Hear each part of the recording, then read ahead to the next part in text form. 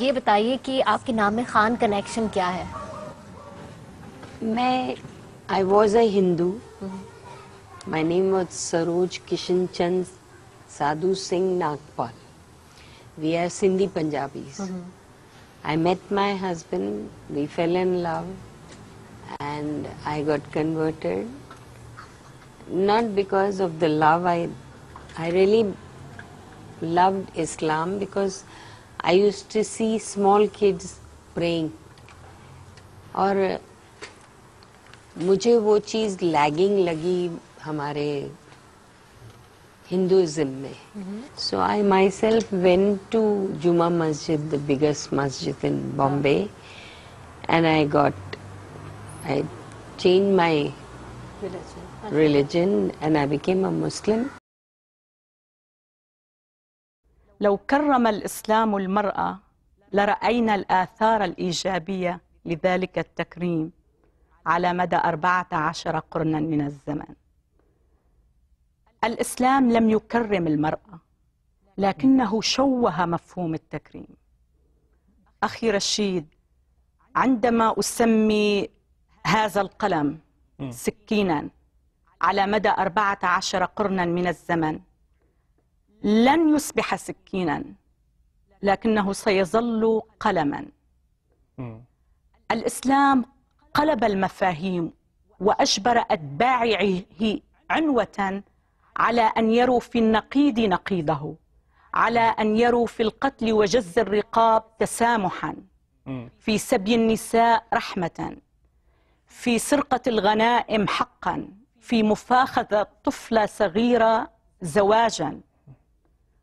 وبذلك خرب البناء الفكري للأمة التي تتعامل باللغة العربية، وأنتج إنسانا لا يستطيع أن يميز بين النقيض ونقيضه، إنسانا مشوش الفكر، مضطرب العقل، عقيما كالأرض العاقر التي لا تنتج ولا تثمر.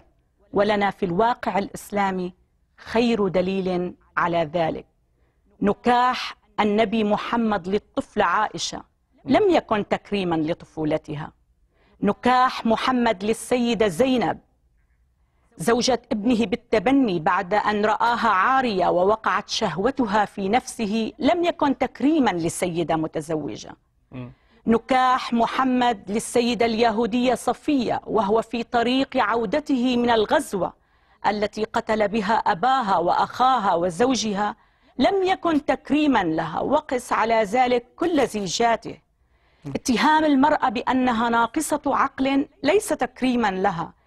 اعتبار المرأة مما ملكت اليمين ليس تكريما لها.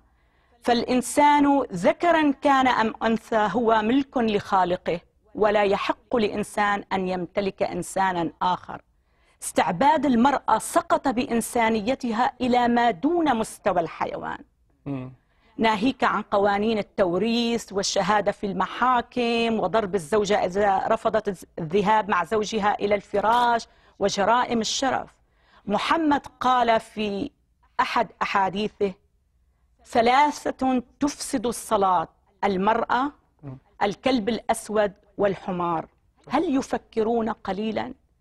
هل يعرفون بأن الله اختار جسد المرأة ليكون المكان الذي يمارس فيه أعلى درجات إبداعه، ألا وهي الخلق؟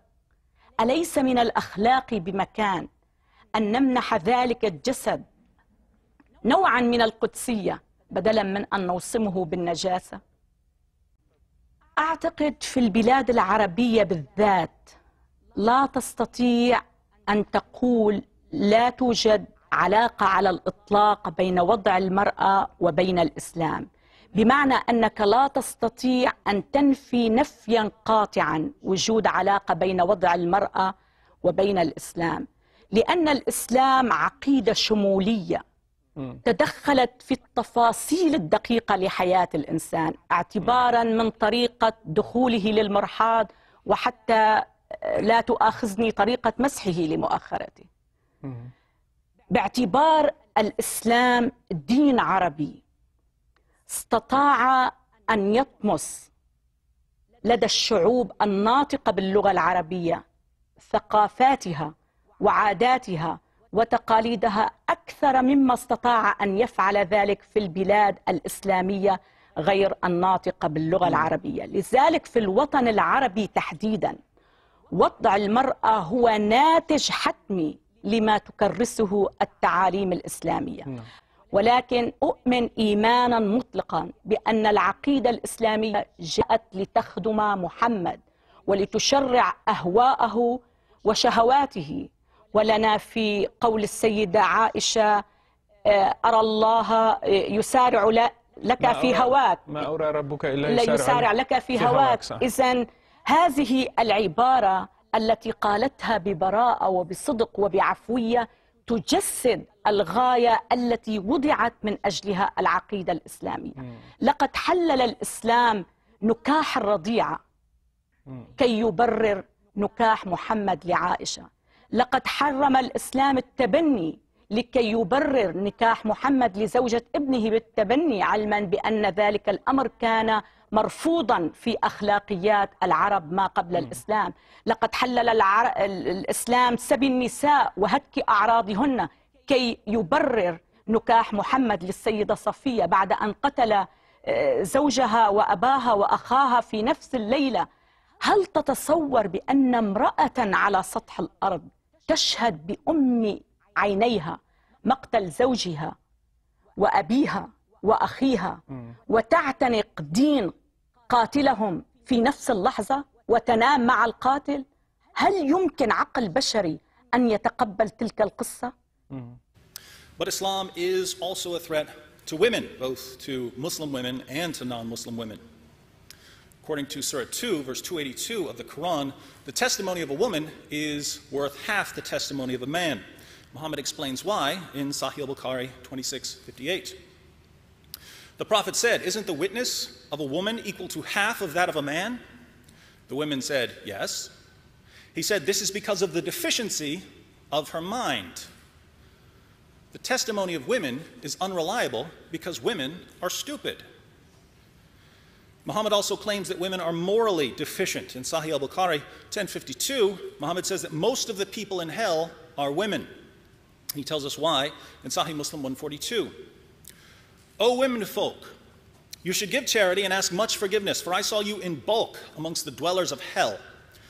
A wise lady among them said, "Why is it, Messenger of Allah, that our folk are in bulk in hell?" Upon this, the Holy Prophet observed, "You curse too much and are ungrateful to your spouses. I have seen none lacking in common sense and failing in religion, but at the same time robbing the wisdom of the wise besides you." Since women are intellectually and morally inferior to men, they sometimes need to be disciplined. Allah tells Muslim men how to discipline their wives in Surah 4, verse 34 of the Quran. "Men are in charge of women, because Allah hath made the one of them to excel the other, and because they spend of their property for the support of women. So good women are the obedient, guarding in secret that which Allah hath guarded. As for those from whom ye fear rebellion, admonish them and banish them to beds apart and scourge them. Then, if they obey you, seek not a way against them." In Sahih al-Bukhari 58:25, Muhammad's child bride, Aisha, sees a woman whose husband had beaten her so severely her skin turned green. Aisha takes the woman to Muhammad and says, "I have not seen any woman suffering as much as the believing women. Look, her skin is greener than her clothes." This is Aisha, the mother of the faithful, saying that Muslim women were being treated worse than pagan women. Why were Muslim women being treated worse? I suggest it has something to do with Allah's commands in here. And if you are expecting Muhammad to punish the man for beating his wife until her skin turned green, you don't understand Islam. Muhammad rebuked the woman for being a bad wife. Now, if that's how the Quran commands Muslims to treat their own wives, you can imagine what Allah and Muhammad have to say about non-Muslim women. Surah 23, verses 1 through 6, and Surah 70, verses 22 through 30, say that Muslims can have sex with female captives and slave girls. The Quran even allows Muslims to rape female captives who are married. In Surah 4, verse 24, Allah tells his followers, "Also prohibited are women already married, except those whom your right hands possess." Married women are prohibited, this is about sex, unless you possess them by capturing them in battle. The historical background of this verse is found in Sunan Abu Dawud, number 2150. The Apostle of Allah sent a military expedition to Autas on the occasion of the Battle of Hunain. They met their enemy and fought with them. They defeated them and took them captives. Some of the companions of the Apostle of Allah were reluctant to have intercourse with the female captives in the presence of their husbands who were unbelievers. So Allah, the Exalted, sent down the Quranic verse, "And all married women are forbidden unto you, save those captives whom your right hands possess." That is to say, they are lawful for them when they complete their waiting period. Think about this. Muslims come up to Muhammad and say, "We know we're allowed to have sex with our captives, but these women have husbands.